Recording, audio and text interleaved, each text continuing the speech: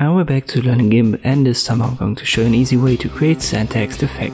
Someone in the comments asked me how to do it, and this is obviously just one way, but it's a quick way to achieve the desired effect.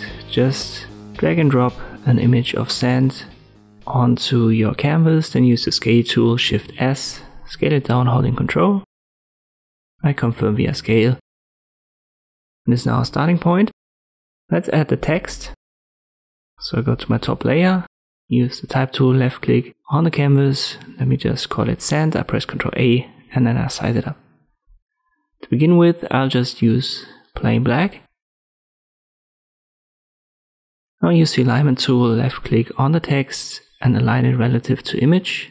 Now it's centered. Next up, we play around with the blending modes. Soft light works best, but you can also try overlay. It depends on the effect that you want, but I'll stick to soft light. You can adjust it further by going down with the opacity right here.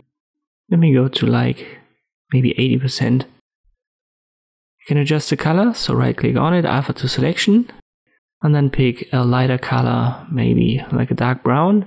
Then go to edit, fill with foreground color. So this affects the color of your sand text as well. I'll deselect it by pressing Shift Ctrl A and you're basically done. But you can improve the results by adding a drop shadow if you want that. Just right click again on your text layer, alpha to selection, then go to select and invert. So now the outside is selected. Now we go to filters, light and shadow and use the drop shadow legacy.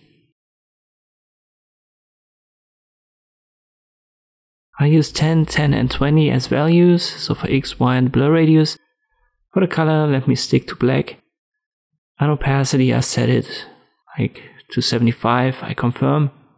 If this is too harsh for you, you can just increase the blur radius, so I've used 20 as a value. You don't have to use the specific values.